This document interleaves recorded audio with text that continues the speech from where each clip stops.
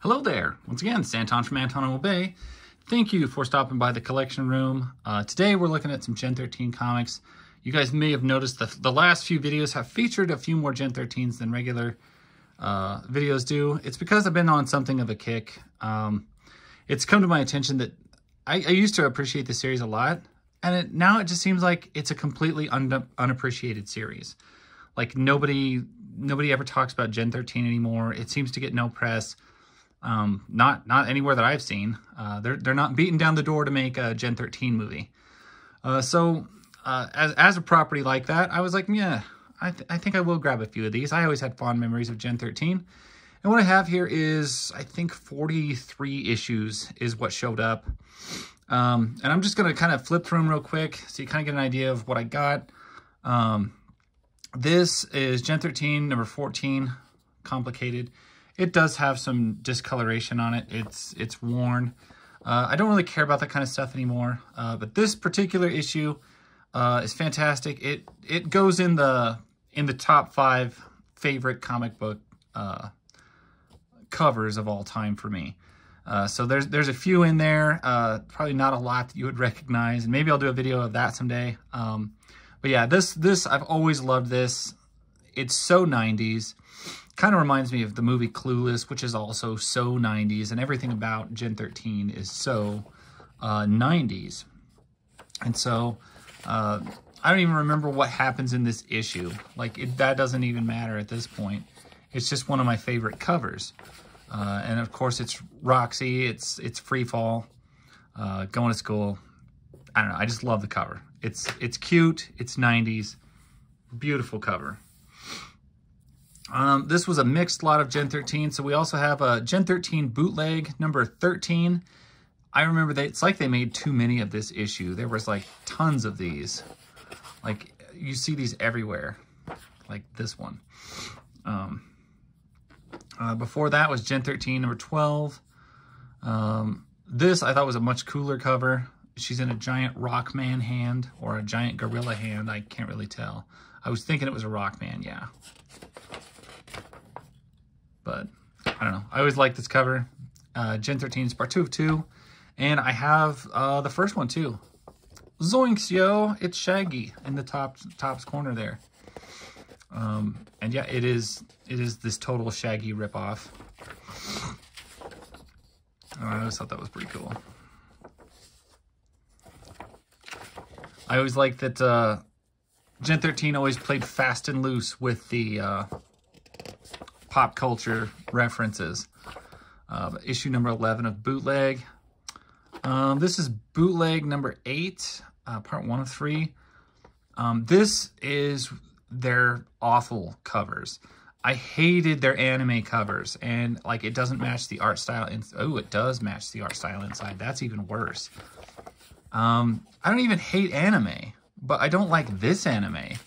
And I also don't like it because Gen 13 is not an anime. Like, this should not be a manga. I'm sorry, I should be saying manga. But I hate the manga covers. That is the worst part of Gen 13. Issue number 7 of Bootleg. I believe this one was like a fairy tale story. There was quite a few of those. Fairy tale stories. Time travel and whatnot. Or dream sequences. I wasn't a big fan of Bootleg as I was the standard series. Here you got Bootleg number 4. Yeah, they gave me a pretty good run of bootlegs. I can't complain, and I will probably go through some of them more thoroughly. It's just this one was definitely, if I remember right, a dream sequence. Anyway, Bootleg number 2. Does that mean I have? Yeah, I got a pretty good run, complete run of bootlegs. I don't know how many issues it ran. That's 2, and this would be Bootleg number 1. I have seen this one before. Like, I've had it before in my collection. Most of these I probably have, but Gen 13 was something I sold pretty much all of when I sold out of everything or cut back or everything. There was a lot of selling going on, and Gen 13 they got cut. So Gen 13 number 27. I'm trying to remember when exactly they started going with the manga covers. I want to say it's like after issue 50. But oh my gosh, I hated that. Like, why did you change the art style and the whole feel of the book? Seems stupid. Anyway. Number 23. You got Caitlin's head in a vice.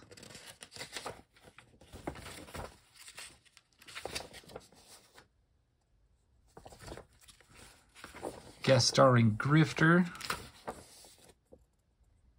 Yeah, it's still crazy to me that they never had any, like, good action figures from this series. 22. Still fantastic art up to 22. And I can't remember exactly when the series peaked and then died out. And then they gave me these. These are Wildstorm things. Chris Claremont. I'm not aware of these. I wasn't aware of these. I wasn't sure what these were. I don't know when they came out. I'm not that interested. Like, I don't know. Some people love Chris Claremont. I'm not like a diehard Chris Claremont guy. The art looks weak, in my opinion, for what I expect from Gen 13. Brighter colors. This is like a Wildstorm thing. $2.95. Trying to think of what year that puts this at. There was no information in here on year, so. But if you got Kane and Brock and all these guys wrestling, that probably puts it in the early 2000s. Which is when I faded out of comics, so I don't know. They did give me a couple of these, the Wildstorm Gen 13 stuff. And I just, well, I don't care. Not the reason why I bought the lot. I wanted old school 90s, goofy Gen 13, early 2000s Gen 13. Anything but the, a weird, darker Wildstorm version of it, I have no interest. And also, I'm not a wild Chris Claremont fan, so. Roxy Unplugged, Gen 13 Bootleg Part 2 of 2. It is funny, on all of these, they always have to tell you, like, oh, it's 1 of 2, 2 of 2, 1 of 3, 2 of 3. It's like, well, just make it a comic. Like, you don't have to tell us the chronology of everything. It's the next issue. Doesn't that make enough sense? Gen 13 Bootleg number 14. See, I love that. That's the kind of art that they'd throw in these that I always liked. You got Lucille Ball and some great caricatures going on here. I think that was supposed to be Lucille Ball and the guy from the Honeymooners, Jackie Gleason.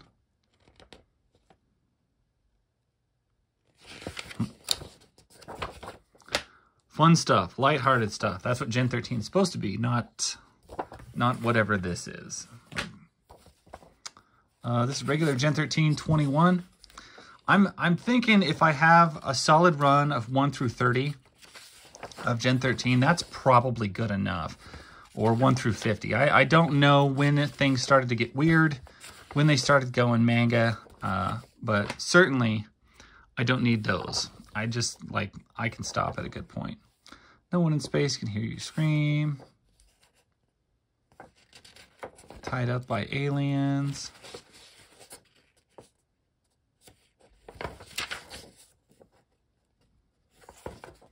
Sometimes grunge is really creepy. Beavis and Butthead Do America. Now, there was a show. There was a movie. I think I actually saw it in theaters. Gen 13 number 18. Classic stuff going on there. You got your Image, your 1990s Image suits.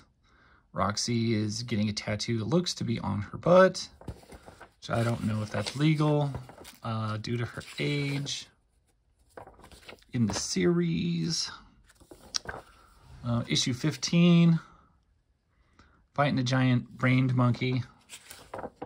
That's a thing that happens fairly often in a lot of comics. You don't think about it, but fighting giant monkeys is a pretty common reoccurring theme. Even intelligent ones. Just tends to keep happening. We'll just give these a quick run through. I did recently went through issue 13, and there is 3 issue 13s. And every issue 13 apparently gives you a different story. So 13A, you have crossovers with Archie, Jughead, Betty, Veronica. And then 13B, you have the Ninja Turtles. And I think finally 13C, there's like Wolverine and Spawn and a lot of stuff. So it's kind of neat, but it also it's a pain to try and collect because you need 3 issues of 13, but you need 13A, B, and C.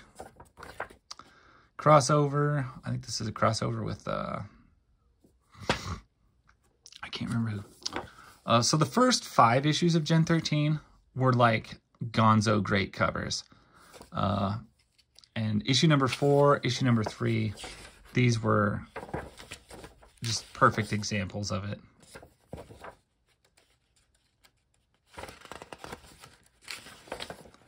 I'll probably do a run through of the first few issues. You got a big double page there of Caitlin in a jungle uniform.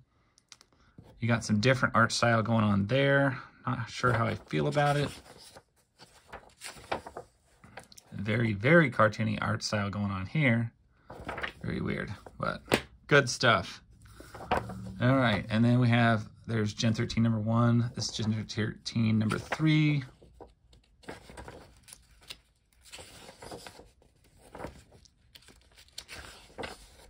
And keep in mind, regular series Gen 13 was the second series.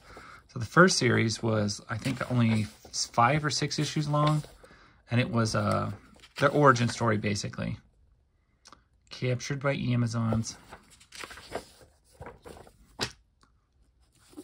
And then they have the regular series. So some of these, they're still learning their powers, but otherwise they've kind of come to understand their powers. So Gen 13 number 1. And I think this is number 1 from the regular series books. Rainmaker, Roxy, looking very, very 90s with a backwards flat cap. Gen 13 annual number 1. If you follow along and get to annuals, never been a big annual collector, but it's a thing that they always make. So. I remember this was a pretty scandalous cover, Gen 13 number 12. I think there's, if I remember right, there's many variants on some of these. But this doesn't look like J. Scott Campbell work.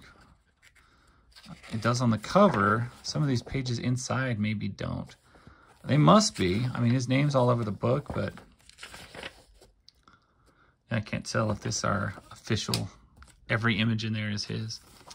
So this one kind of cracks me up. This is issue number 5. At one point, I had like 30 copies of this. It was in a set that I bought inventory from a comic book shop, and it just had so many issues of this particular issue. So I like had just ludicrous amounts. And you get like a Bruce Campbell looking ripoff guy. You gotta love Bruce Campbell. And this is the kind of book he'd show up in.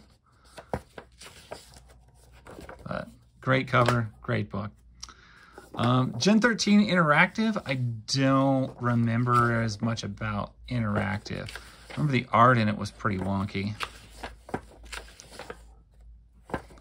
But it is what it is.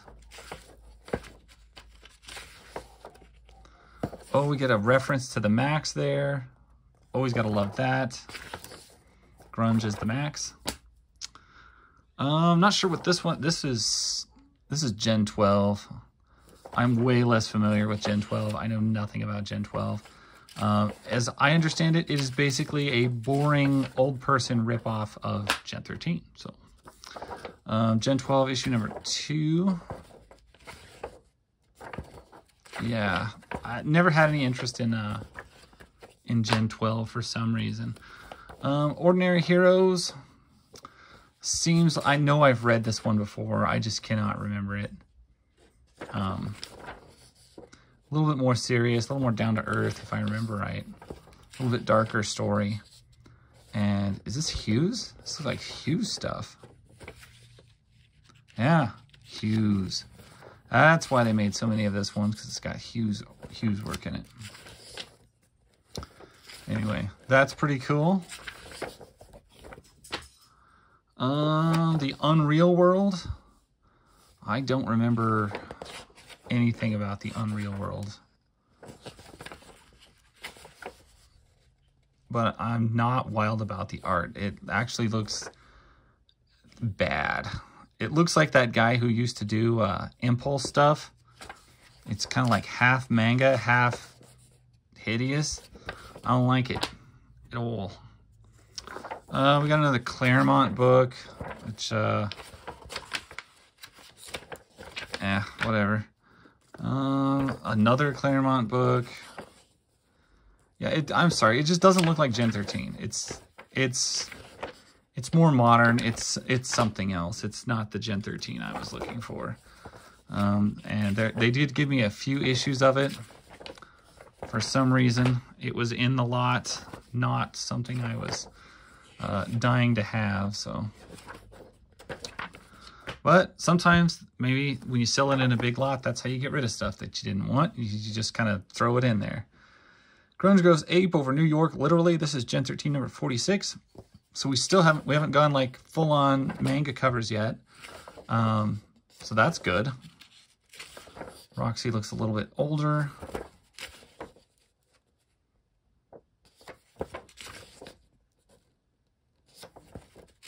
Oh, Caitlin.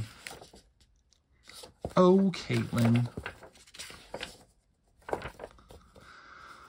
Lots going on in there.